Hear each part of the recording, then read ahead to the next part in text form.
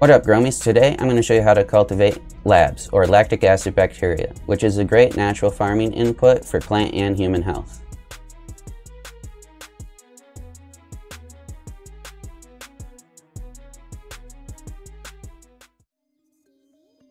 First up, you're going to start off with clean bowls and clean water, because whenever you're trying to cultivate microorganisms, it's good to start off on a clean slate. Now we're going to take a few cups of rice here and pour it in this bowl, and then a little bit of water to cover up that rice, and we're going to mix this rice around really well to get all the starch to come off of it, because that's what we're going to use to cultivate the lactic acid bacteria and capture it from your local environment. Now, using lactic acid bacteria from your local environment is a little bit better, in my opinion, than getting some lactic acid bacteria in another product that's maybe lab grown, because the lactic acid bacteria is already acclimated to your area. Now, a few things the lactic acid bacteria is good at is solubilizing nutrients to help the nutrient uptake for your plant. It's good to mix with fermented plant extract or fermented plant juice as a foliar spray. It's also used in making fermented plant extracts or juices. It's also really good at arresting foul smells like kitty litter box or sink drains or trash can. Just by pouring some of it in a spray bottle, you can take care of the trash can and kitty litter box. Pouring a little bit down the drain and letting it sit there for 30-40 minutes and then rinsing it out will also help the smell coming from the drain. Now, as you can see, after mixing up this rice really well, the water got really cloudy, and it's all full of those starches that we need to capture the lactic acid bacteria. Now, after that is all mixed well, you can strain it off so that we just have the really cloudy water. And you're going to want to do this into a short, shallow container that's a little bit wider, so it's easier to capture the lactic acid bacteria.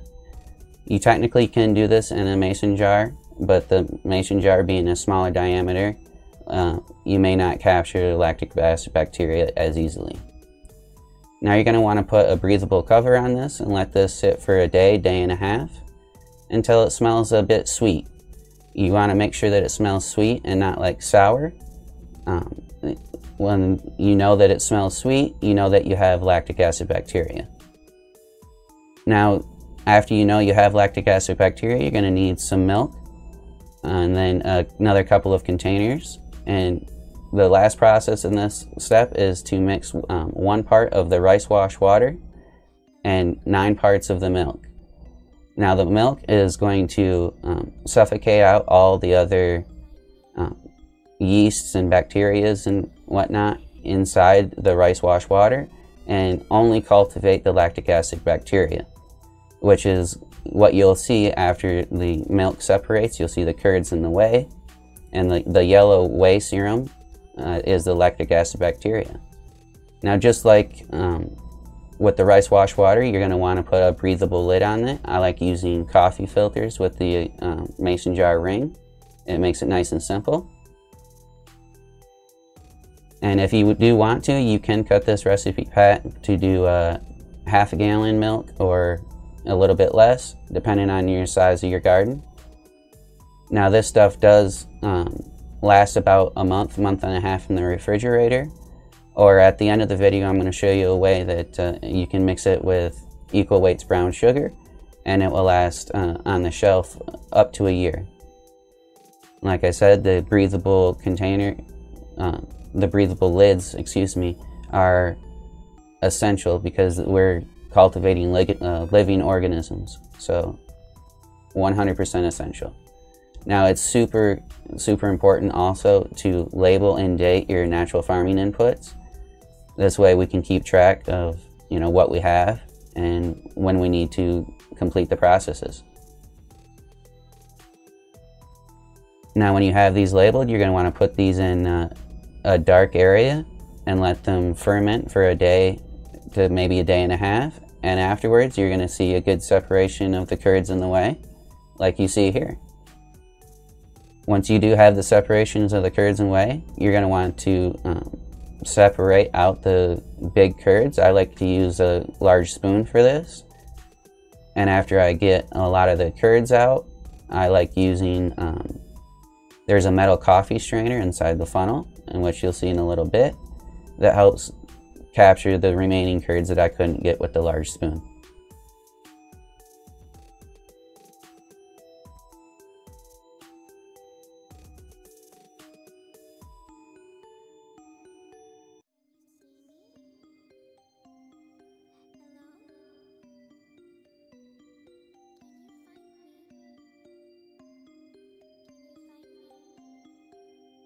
Now, a few more things that labs are really great at is they're really great at promoting plant growth and plant health immune systems. They're also great at improving soil quality. It's really great to do a pre-soak before you do any transplants. And they also help outcompete unwanted microorganisms.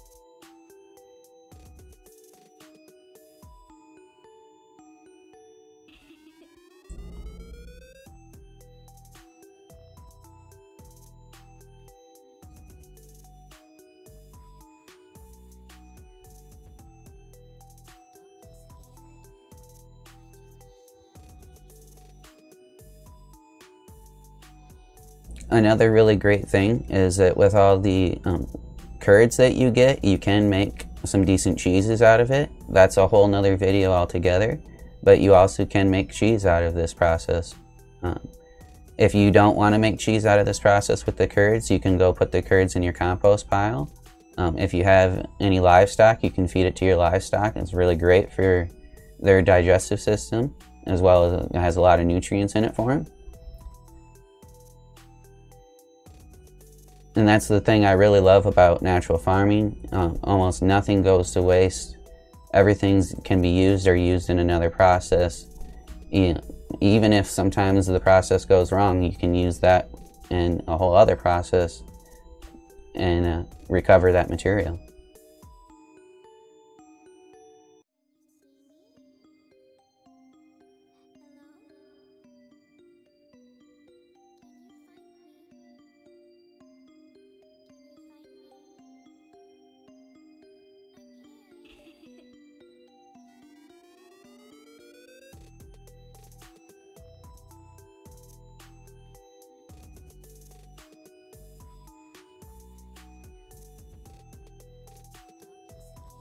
Now, as you can see, as the milk container fills back up with the lactic acid bacteria serum, it has a yellow tinge to it. That's exactly what we're looking for. That tells you that you do have lactic acid bacteria.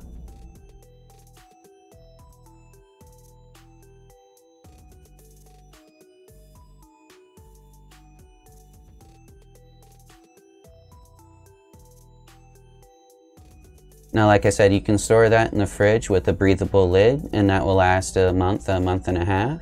But if you do want it to last a bit longer, you can mix it with equal weights brown sugar. So I'm just weighing out some lactic acid bacteria serum here to get the weight. Make sure that you always tare your scale after you put the container on it, so that you're weighing just the lactic acid bacteria serum. Same as when you go to weigh your brown sugar, make sure you tear out the container. And what we're shooting for is 1 part lactic acid bacteria and 1 part sugar by weight. And what this is going to do is pull all the moisture away from the lactic acid bacteria and allow them to not move nearly as much. And what they want to do is sporulate and go into hibernation pretty much. And so this will last a little bit longer on the shelf, like I said, up to a year. And you can take a little bit out and mix it into some water. If you do this method, I recommend When you do go to use it, mix a little bit in the water and wait 15-20 minutes for the lactic acid bacteria to rehydrate and wake back up, and then go ahead and use it in your foliar sprays, your soil soaks, whatever you're going to use it for at that time.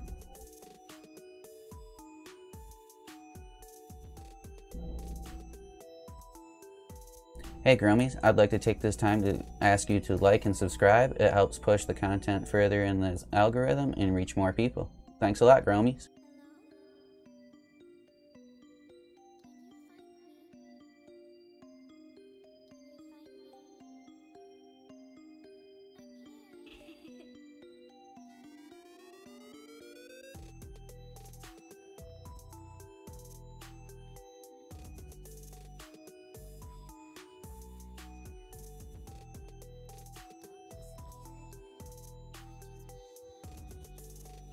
Another little tip here is that after you've added all the sugar and you've mixed it really well with the lactic acid bacteria and you feel like it's not quite enough sugar, you can add a little bit more brown sugar just to make sure that the microorganisms don't use that sugar as food and try to grow even further and run into a kind of a runaway situation, and it will actually make your lactic acid, your lactic acid bacteria go bad a little bit.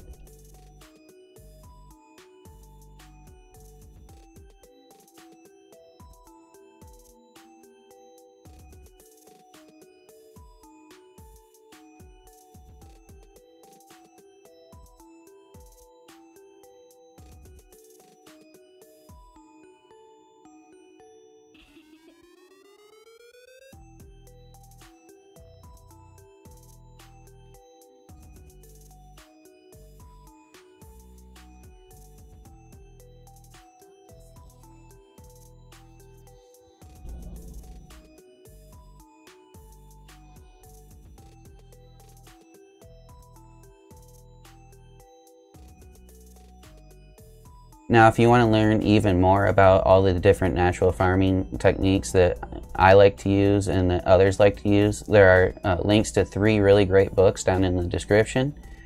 One's called Rejuvenating Your Soil with Matt Powers, and he goes through a lot of different of these natural farming inputs, as well as a lot of the different scientific information about why these different natural farming inputs work. There's another book down in the description called Jadam Organic Pesticides, as well as Jadam Organic Farming, in which a lot of these natural farming practices were popularized from. Now, like I said, you're going to want to keep the rest of it with a breathable lid in the fridge, and it will keep for a month and a half. Thanks for watching, Gromies. Have a good one.